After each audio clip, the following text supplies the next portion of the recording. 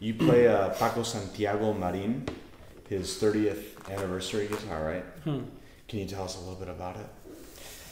Well, this is I have several Paco Marins. This is the 40th anniversary. Okay, so you got a 30th and a 40th. Yeah, I have a 30, a 40, and a 50. Oh wow! Yeah, you got the whole collection. The last year I was playing the 50, but I returned to Paco just to make an adjustment in the distance, between the strings, because I felt that it's a little bit too narrow for my fingers, and sometimes I was having some precision problems on the left hand. So I told him to bring me here to Córdoba. He came to my concert, and I told him to bring me the 40th anniversary. This I always, or most of the times, I leave always one guitar in his working place in Granada.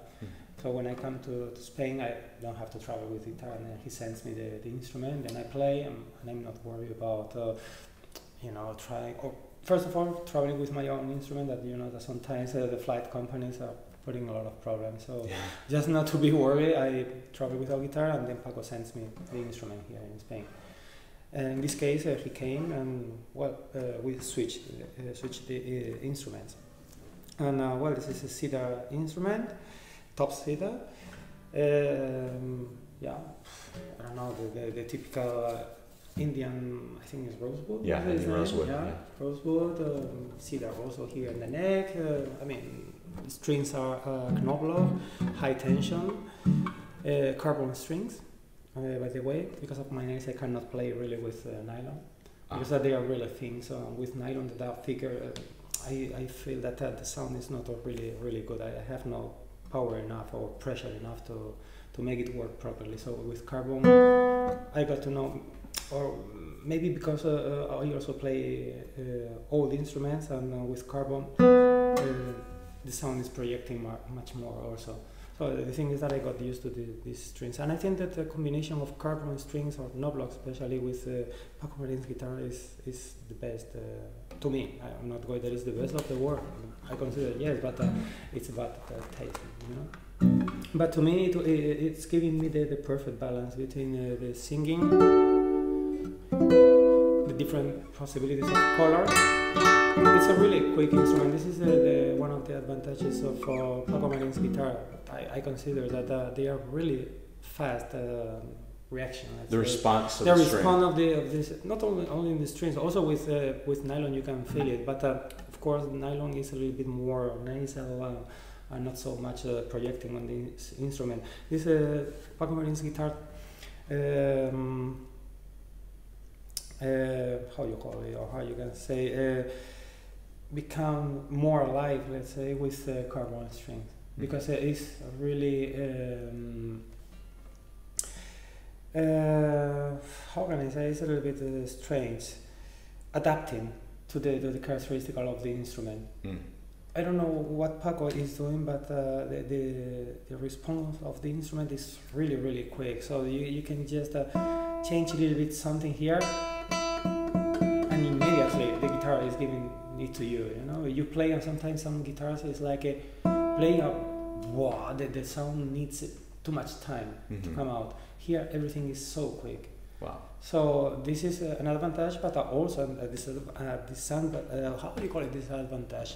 Because if you don't have a very polished technique, then all the time you are changing the tone or adding stresses, accents, So the consistency. Yeah. So you have to be a really good player to play one. Well, I'm not saying that I'm a really good player. No, but I develop much of my technique because of this instrument also. Yeah. Because I really have to focus on dominate this instrument, because it's like a wild animal completely. So maybe it's not as powerful as many other guitars, especially those with a double top or whatever.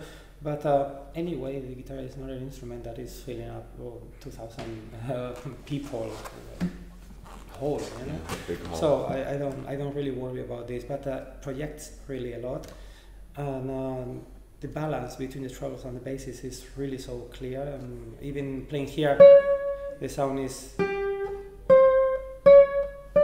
Really singing, and you cannot really feel that the tone is changing a lot. It's a pretty well balanced instrument, and it's giving me the most of the things that I want from an instrument. Of course, it's not perfect, and it's not giving me the best for all the music styles. For example, I don't like to play baroque music with this instrument, but this is a matter of aesthetic. I like the aesthetic of the old instrument sound.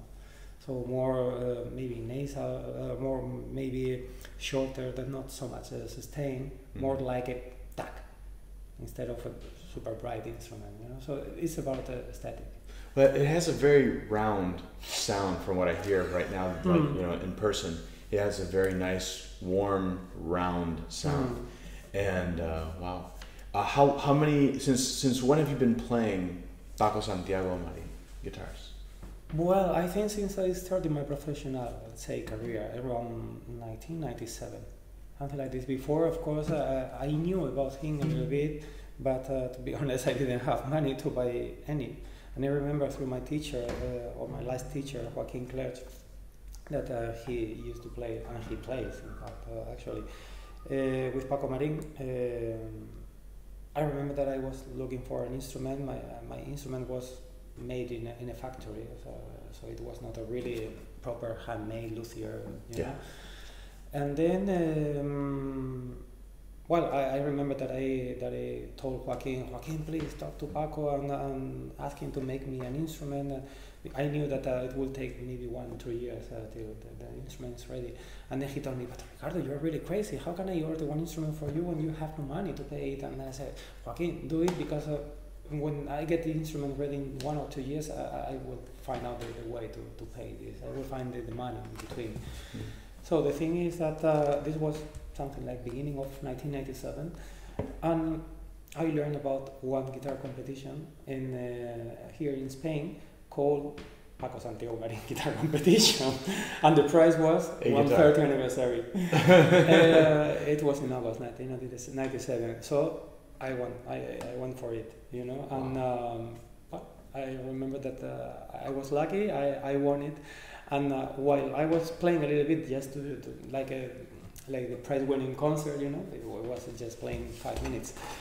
My telephone rang because I forgot to switch it off, and then while people there in the audience, someone had my telephone and then switched it off, and then after Joaquin told me, yes, I was calling you because I wanted to collect my prize.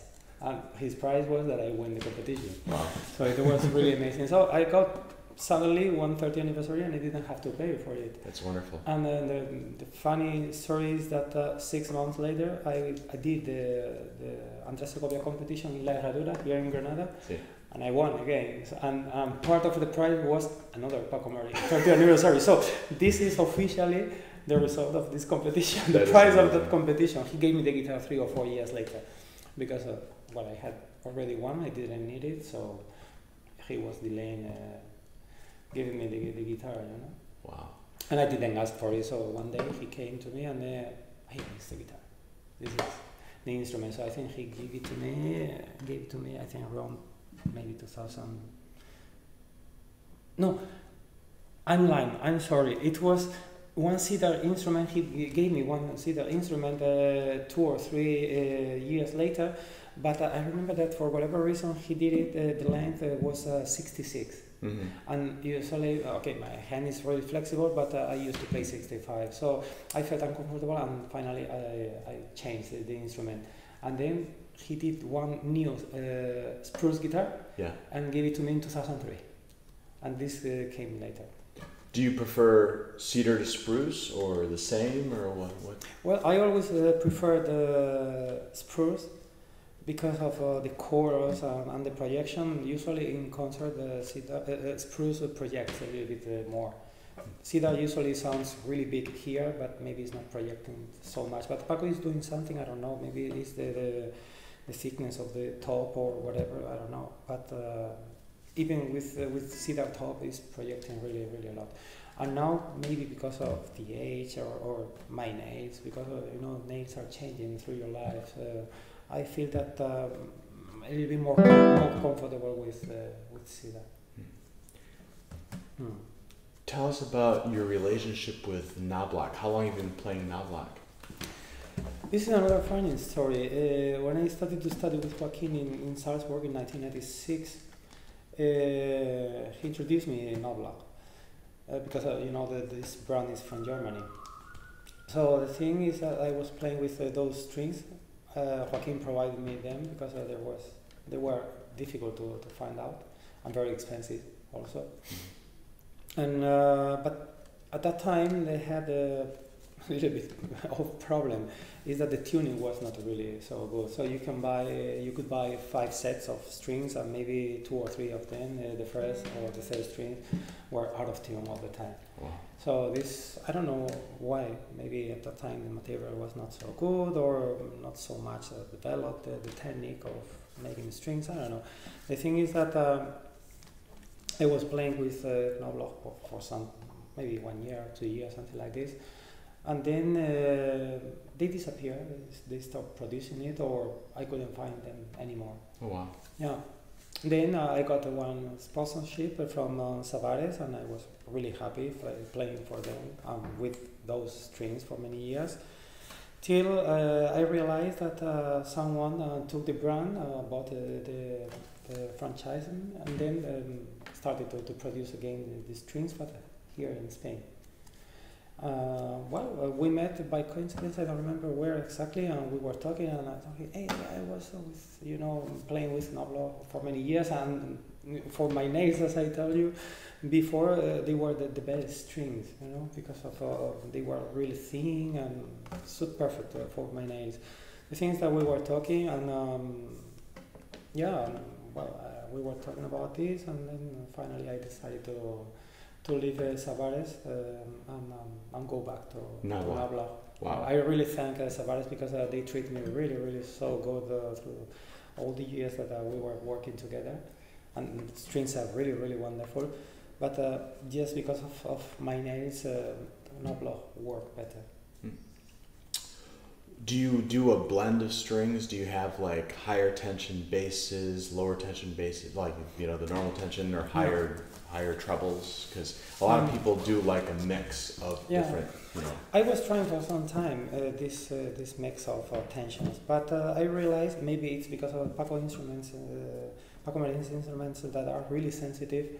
I felt that the tuning was not really stable. Mm-hmm. So probably it makes sense, when you have more string, more tension in one part of the instrument, it is not pulling regular from the bridge, and maybe it can bend the top or something. I don't know. The thing is that I felt that the tuning was not really good, and even the action in my right hand when you are playing scales, for example, apoyando, I was feeling that this is a pretty loose, let's say, or fluffy, and then suddenly a lot of tension, on the other way around, and it was a strange feeling to me. So finally I decided to just use the same tension. Wow.